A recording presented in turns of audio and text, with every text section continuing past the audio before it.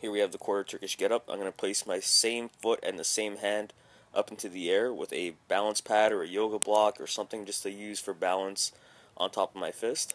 I'm going to stare straight at the pad that's on top of my hand. I'll take a deep breath in. As I breathe out, that's going to help me use momentum to roll over and punch straight up into the ceiling.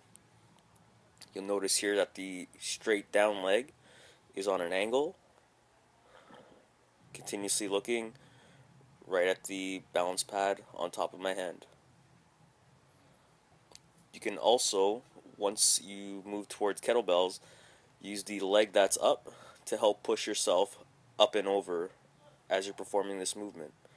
Avoid the shoulder drop that you just saw there, along with pushing the mat out in front. Make sure that it's directly above your head and that you're staring at it the entire time.